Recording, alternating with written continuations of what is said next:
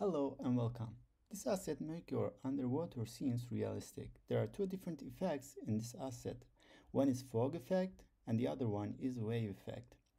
And it's really easy to use. Let's see how we can apply these effects on your scene.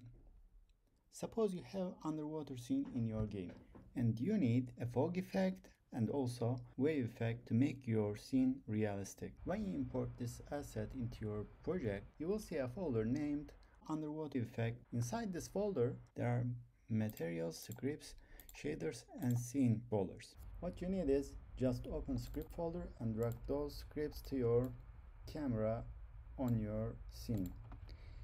And then come to your camera, open material folder and drag fog material to fog effect script and underwater material to the underwater effect script. And make sure your fog effect script is above underwater effect script. So let's say move up and that's it. Now you can change your fog color, something blue, and let's start this to see our effect. And you may change depth distance to far or near.